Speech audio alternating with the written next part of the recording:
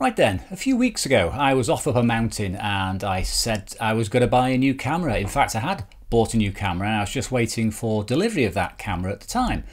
Now, I did set the challenge for people to guess what that camera was, and I had some really good suggestions, brilliant suggestions in fact. Some cameras which I've lusted after years, like the X-Pan and Fuji GW690s and the like, all superb panoramic cameras. Sadly not correct though. People also suggested things like RB67s. It's a bit big for me, bit big and heavy for lugging up a mountain.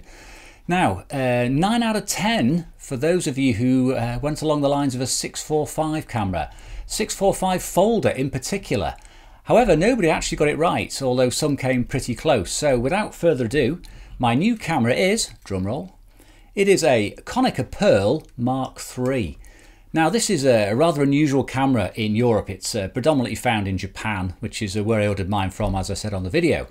And it is a 645 folding camera. Now the reason I chose this and the reason I want to make more content with cameras like this is because of their compact nature, yet they pack a big punch in terms of their image size, the resolution. Now this is not that much bigger than the Olympus RC, which I took on the trip up the mountain. But the negative, I think, is about 2.9 times larger, 2.7 or 2.9 times for 645. It is extremely compact. Now, there are a few other things which I like about this camera, and the reason I bought it is because it has features I don't have on any of my existing folding cameras. Firstly, it has a coupled rangefinder. Now that means that as I focus the lens in and out, it's got a very nice little focus mechanism here on the front. The rangefinder inside gives me the little rangefinder spot to focus on, so I'm not having to zone focus by guessing or do a measurement and then transfer the readings to the lens. It is actually pretty much like using the Olympus RC. It's all self-contained in one little package. Secondly, it has something which none of my folders have had before, and that is an automatic wind-on mechanism. Now this is set to allow me just to do a quick 2 turns and the film is advanced to the correct position for the next shot. When you've taken a picture, you just disengage this lever here and 2 turns automatically puts it in the right position. You can't overwind it. The spacing's not bad. I've put a couple of test rolls through it. A couple were quite close together. Suffice to say it does need a CLA, but yeah, it's pretty good for a, what, 55, 60-year-old camera now, about 60 years old I think. Superb. Lens quality is superb. It's an f3.5 I think. Yep, it's an f3.5 Hexar lens, 75mm.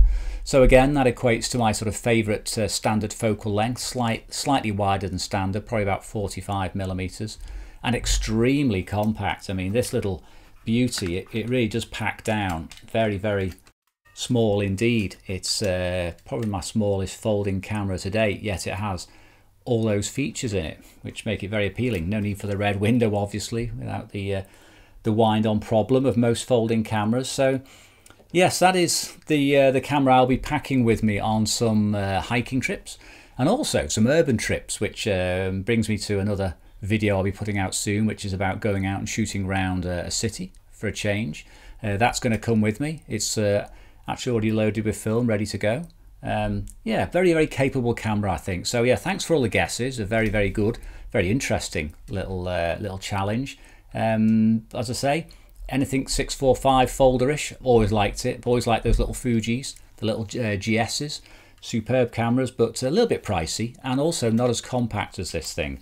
Plus I have a penchant for really old folding cameras. I just love the look of them. So yes, thank you very much for putting your suggestions in on the last video.